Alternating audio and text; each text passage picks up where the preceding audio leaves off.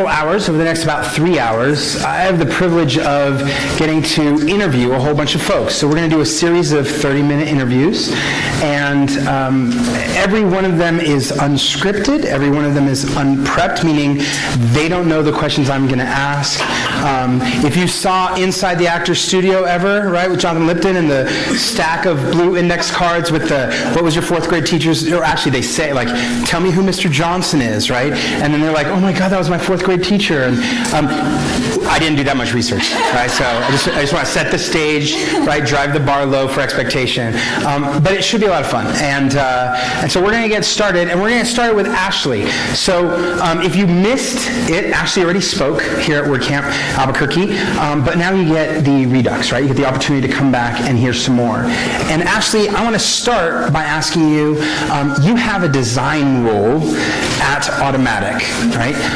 A company that has been known for a very long time as being engineering-centric, and you're doing something that isn't engineering-centric per se, but really is helping the organization move forward and think about how it addresses the millions of people that it interacts with. What's the hardest part about your job? Well, I think the hardest part about it really is kind of what John was speaking to a little bit earlier, like getting on the same page about like the audiences that we're reaching, right? What the challenges are, what their really particular and different needs are, so that they become more human and we can develop and design to actually meet their needs. It's challenging, especially when I think the traditional way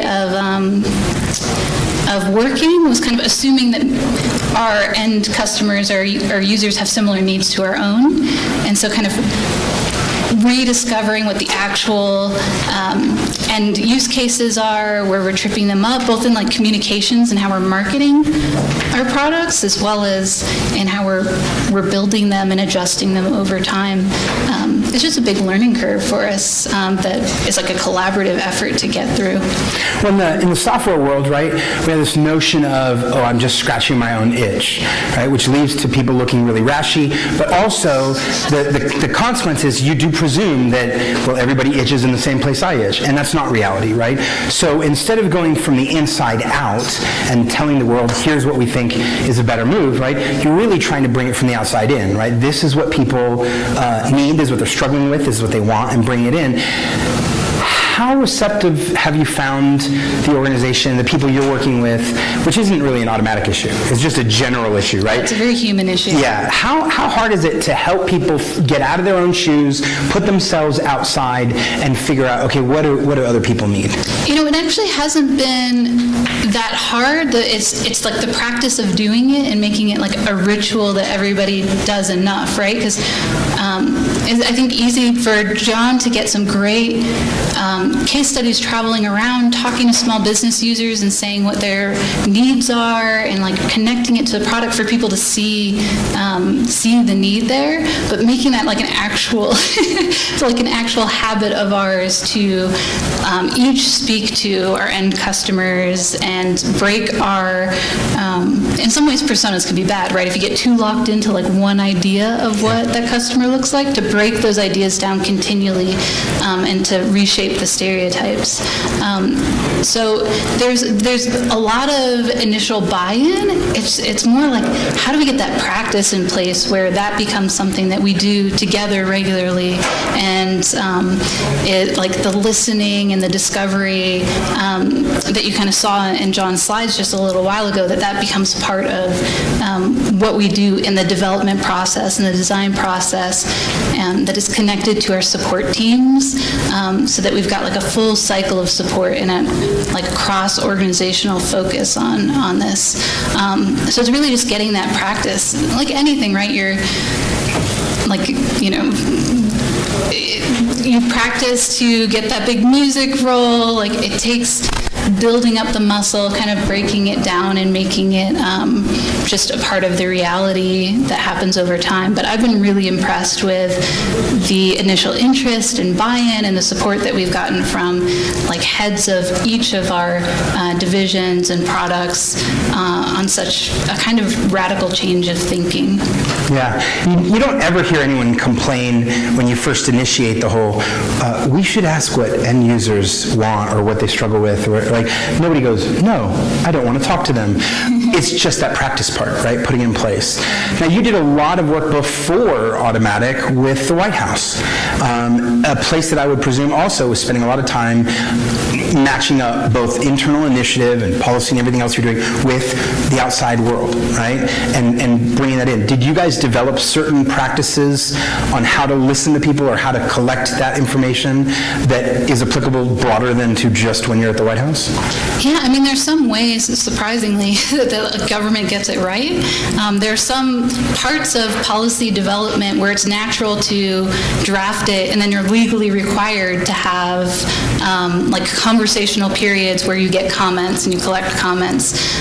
Like that's an amazing practice that could be applied to our like design and development processes that doesn't really happen right now. I wouldn't limit it to just like that certain point, like your initial round or like version 1 of something. But it was so excellent to be in a situation where we have that like infrastructure in place with policy. I learned a lot from our legal counsel at the White House, like to my surprise, but one of the big things that I learned is like how important precedent is for me getting anything done at the White House. So I'd look for any precedent of what's been done before and use that as a case for building up where we needed to go in the future. And that policy precedent was a really big one for us to start to experiment and figure out how we could do it on the design and development side as well. When we listen to our constituents when it comes to policy development, like why wouldn't we when we're building the sites that communicate that policy to them? So yeah, I think there's a certain amount of like practice. It's almost like liturgical at the White House with like policy development that like can be integrated into private sector processes and even just, I'd say it was less of like a culture initiative in the White House. Like building up that side was a little bit harder. So it's been good to see that there's always some cultural change that needs to happen, but that's not our number one struggle in Automatic right now, or in WordPress.com. And one of the things that happens when you built the platform for all the people that wanted to comment on policy and petitions and everything else, and anytime you create that window where you have to listen to people, right, you also get to listen to the minority voice, right? It's not just the overwhelming majority that's speaking all the time. There's that notion of listening for something you weren't expecting, something that was different, or a voice that was representing an entire community that you weren't really paying attention to. You are a champion for inclusion, focused on diversity. How important are developing those disciplines around listening for inclusion? I mean, it's essential. It's like the base foundation for it, because you don't know what you don't know. So you've got to discover and find out and create space for that. And like trying to make it as democratic and as open as possible is certainly a challenge for, like you're kind of alluding to We the People, our petitions platform that we built.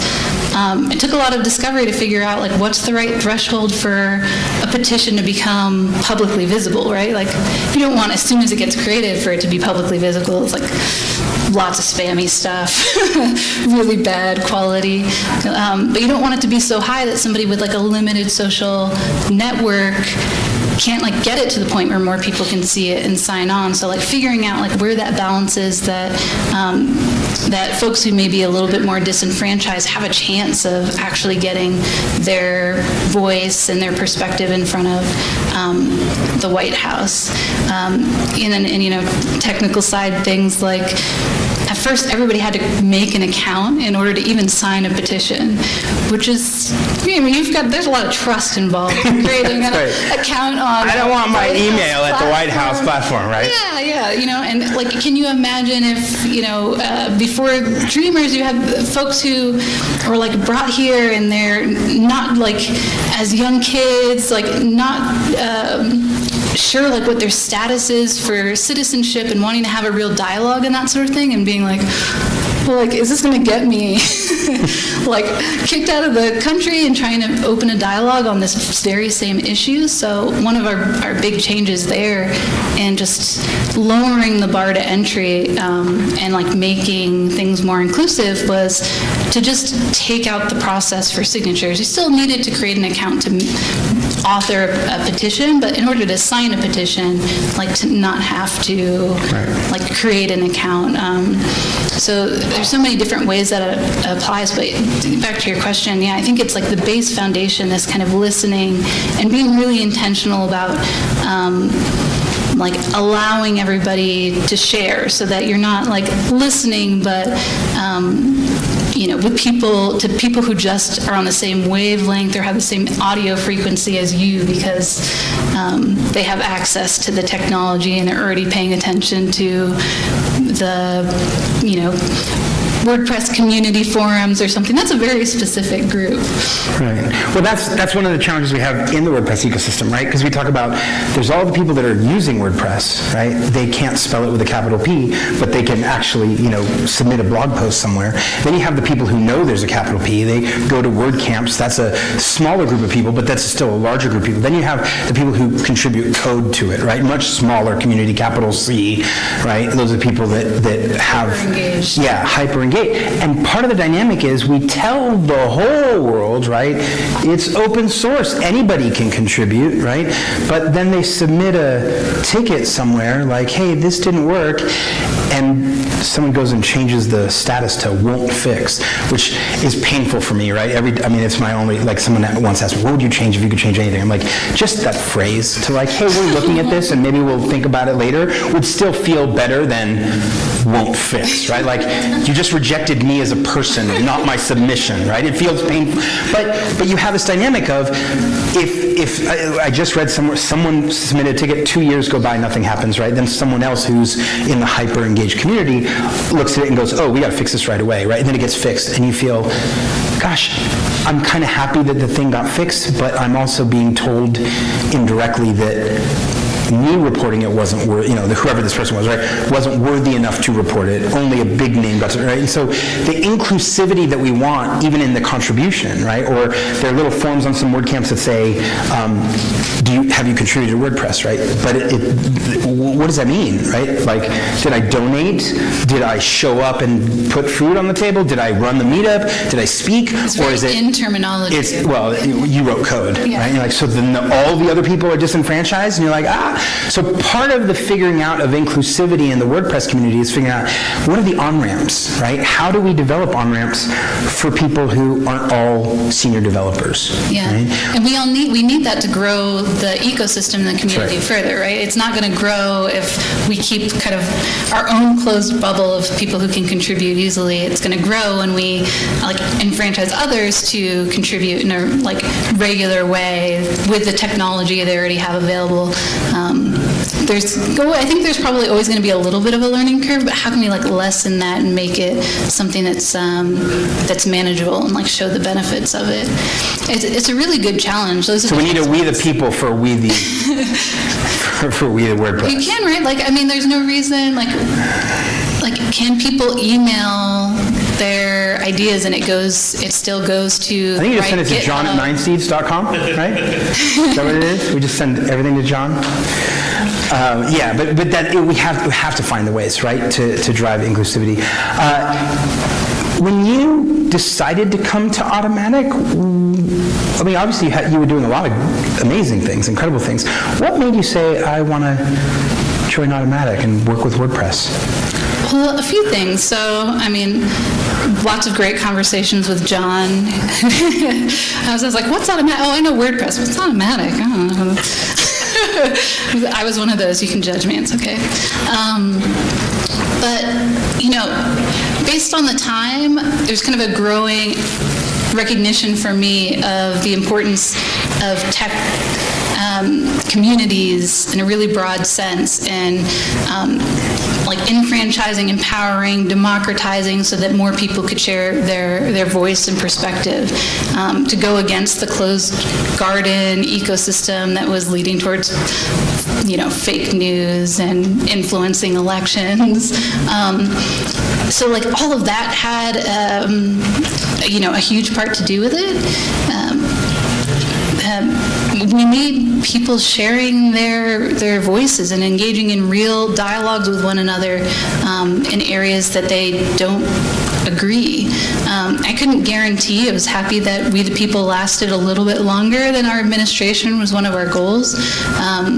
But you can't guarantee that that's going to happen when the administration changes. We need to build up these types of tools, and the awareness and the passion for that type of dialogue and conversation in the much broader community. Any change happens from a community-first way. So as our administration split up, as we had no opportunity to stay on and try to influence the person in charge now. But as we kind of rolled out, I think if you could connect the dots, you could see that there's actually a lot of commonality in where people for the Obama administration ended up. President Obama opened up the foundation. Instead of just being like a library where people could go, it is community organizing. It's empowering people really to help grow their communities, to get others to participate in civic dialogues that affect policy, or just in their local neighborhood, or in a much broader sense. So we need to do that across industry, and I think who can deny the power of WordPress? What are we at now? 29% of? Oh my gosh, that's a huge opportunity that we have that we shouldn't take for granted. That's awesome. If I remember correctly, right, you went to RISD, right, the Rhode Island School of Design. That's not a casual, relaxed environment to do design, is it? No. No, it's hard work. So what did you take away from your experience there that kind of propelled you or helped you through your career going forward? A lot of things, it was hard for me to go to RISD because, financial reasons, feeling like, my family was investing in it. So when I was there, I was on 200% all the time. I worked, and I aimed for the A. We didn't have A pluses, I don't know why. I aimed for the A in every class that I could. I paid as close attention as I could to learn and grow. And I felt a little bit still inside the ecosystem like an outsider, because I cared about social good stuff before a lot of my peers did. So they're like, make a stamp, and we're designing stamps, and I'm like, this is for the post-apartheid South African environment, encourage people about empowerment, and they're like, sign a stamp, Ashleigh, just sign a stamp. But, I think I learned to give my all to everything that every challenge that came my way, and to seek everything as an opportunity. I had these great professors too who didn't just go, I think a lot of design schools do this, who focus on the foundations, which are usually considered the type, hierarchy, visuals, things like that. They didn't just let us rest there and get those foundations right. We had to do a case study on every project that we finished, and produce a book to document our process and talk about our learnings. And so we'd have these solid materials for each one, and we didn't even get to keep them when we were done. We had to hand them over. So you kind of learn to put everything into it, to be really thoughtful, and then to kind of hand it over to a broader community that I think, you can kind of drill into that any way that you want, but all of that kind of crosses over and influenced how I work now. One of the things I appreciate about it is that notion of introspection, right? After you finish the work, to go back and look at the work, and then the lessons learned and what you do. And we have something like that in software development. It just isn't always widely practiced. It's more widely talked about than practiced, right? But a postmortem, a notion of let's go back and learn. and yet it doesn't happen as often, right? And you guys do it religiously there, right? Like every project, you're going to go back and look over, what you did and what you learned. How does that introspection help you with insights, right? How does it develop kind of that notion of developing kind of a reflection, a practice of reflection or insights to help you kind of propel forward?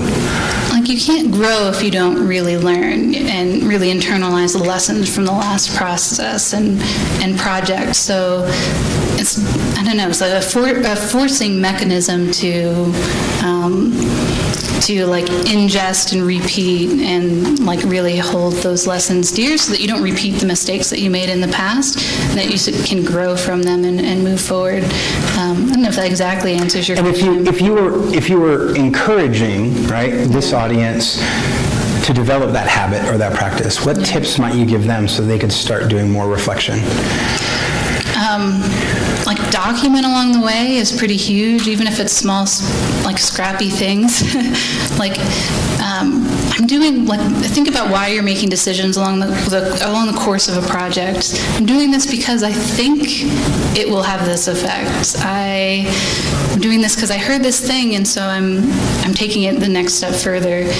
And then as you find out some of those assumptions, some of that data was slightly off or on, you'll be able to kind of track the momentum across it. But I think that the documentation is key, and it'll probably at first, if you're not in the habit of doing it, feel really silly and like you're collecting a bunch of nonsense that nobody else cares about. But for me, that's been just a really important part of it, is kind of being relentless and documenting like the thinking behind pieces and making notes about those decision points. I find that one of the other pieces I try and have my teams do is write down what they're not going to do and why they're not going to do it, right? Because you get 2 months later or 6 months later, and suddenly someone comes up with this new brilliant idea, right? Why don't you do it like this? And you're thinking, oh, maybe we should look into that, instead of going back and going, no, we decided not to do that, and here's why we did. Oh, right, okay, right? But it just helps you from getting distracted. It helps you know kind of this is the path we're on. Yeah, what the focus, what the goal is, all those things. If you saw the worksheet that I put up earlier for the road mapping through the moment, like at the top of that was like a reminder on like the purpose of this event, the goal of it, the audience. Keeping those really foundational things like across the project is key. And then you can always grow the audience or kind of split and have more in the future, but that focus is really important. Those are good points. How many of you are designers in the room? Okay, good amount. So you also did a lot with AIGA. I almost said AIGI. And you were the president in the DC group, right? And now you're on the national level, right? That's right. So you've spoken at a bunch of conferences, you've interacted with a whole bunch of designers. I find that every time I talk to a designer or freelancer developer, right, I find that they're all still struggling through many of the same challenges over and over, right? Clear communication, managing expectations, and the big one, charging what they're worth. Do you have any tips for how to help someone know what they should be charging, or how to get the courage up to ask for it? Honestly, like, community and conversation is huge. That's one of the biggest benefits of AIGA, is that you're in community with other designers. This kind of gets into another like administration Obama thing, but one of our big things in like combating gender pay discrimination during the second term of the administration was just getting businesses to commit to allowing people to have conversations about pay and not having that be like a fireable offense. Because you might not know that somebody's getting paid significantly more than you, and that like you're being undervalued, and that there's an imbalance there. I think similarly in the design community, if you want to know like what the going rate is for your work and be paid to your worth, being in community with folks and having really open dialogues about it. AIGA also has a solid number of resources online for if you're starting out freelancing, the types of contracts, like starting rates and some of that stuff just to kickstart it. But that's only one kind of framework to reference, because we all know it changes depending on where you are and the environment, ecosystem that you're in. So really finding that community and being in dialogue, I think, is the biggest benefit for me, at least, with AIGA, and then also the biggest piece about really getting paid what you're worth is knowing what the going rates are, and also just track business. I think designers tend to keep some distance from business speak and like business terms, but read about business, pick up the like Harvard Business Review every once in a while, like be in the know, because that's like the broader industry that you're in when you're freelancing or kind of bidding on contracts and projects. So you've kind of got to know the lingo and be a little bit more involved. That'll allow you to be kind of sharper and have an edge. It's awesome. We have just a few minutes left with Ashleigh. I want to open it up in case any of you have questions for her. So raise your hand, I'll call on you, and we'll get the question in front of her. I don't bite. You can also, if you're introverted, you can text Sean, weird, and then he'll bring it up. Yeah, Constantine. So earlier during your presentation, you had a screenshot of the HOTUS Twitter handle being used for the first time, and Bill Clinton responding to that. Was that like pre-planned? No, it was not actually. It's kind of friendly banter type of thing. I will say it's very likely that somebody in our team let them know the day that it was going to come out, but it wasn't a planned thing at all. And the president was very excited to finally get on Twitter. We were talking about it for a long time. I helped him pick out his profile image. Because the last thing you want the president to do is look through images for one that he feels like is good. It's just like, here are a few options, pick one. I'm pretty sure that I was worried for a little while that that's what he thought my job was, because I'd like come up with these weird things and be like, I swear I do a lot more than this, sir, but can you pick which picture? Can you pick a picture for your profile? Like, that's the picture girl.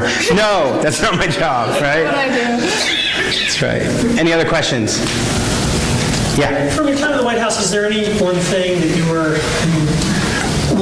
you were most proud of, maybe that not other people saw?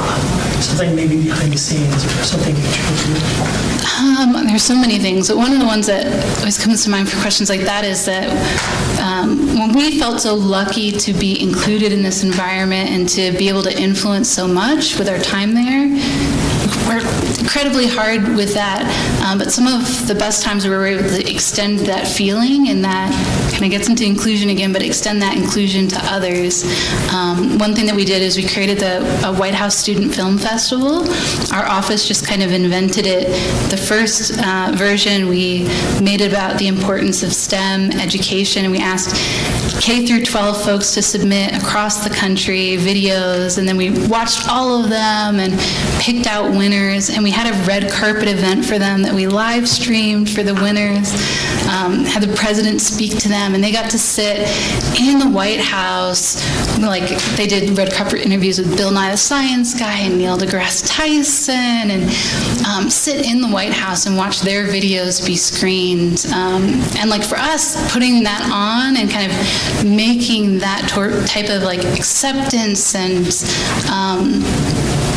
like empowerment expansive to like future generations. We were like crying on the side. We're like, Shelley, we loved your video. And she came back for the second Student Film Festival, just like really proud of the kids themselves and that like impact that we're able to show them that their government cares about them and cares about their creative voice in some way. Well, their voice is given a platform, right? And that's huge. So, yeah, I could cry just thinking. We got one more there. Well, so a lot of us are going to be going to the marches tomorrow around here, and then some are going on now. You being the genius about this, if you could give advice to somebody who is promoting this kind of movement, what's an idea that just comes into your mind? How would you promote it? How would you do some things differently so that we would be taken more seriously? As marchers, as folks going in? As the whole event, and the whole, giving it more importance, which is what you obviously are going to do. I would say, like, kind of democratize it. Like, people march for different reasons. Sometimes folks don't know what to put on their sign. Like, the smallest thing can keep somebody from coming out because they're like, there are all these beautiful signs. I don't have any witty comments. Like templatizing it, having to fill in the blank. Like, I march for blank, and letting them fill it in. Having those available, having giant Sharpies, and letting people just come out and write in their thing, so that people can bring their own reason to it, and feel like they're part of the movement, and the movement's welcoming them. Anything that you can do to kind of lower, again, the barrier to entry to coming out is really useful.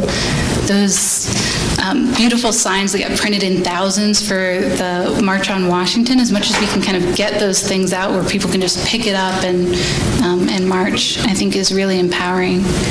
And making like kid-friendly versions and stuff, of course. I love seeing, cross-generational.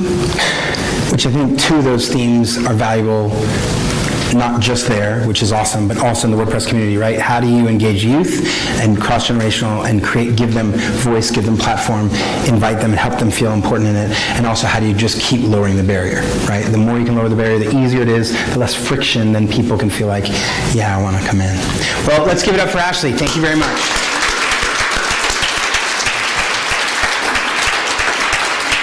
We're going to take just a couple-minute break, and then we'll start again.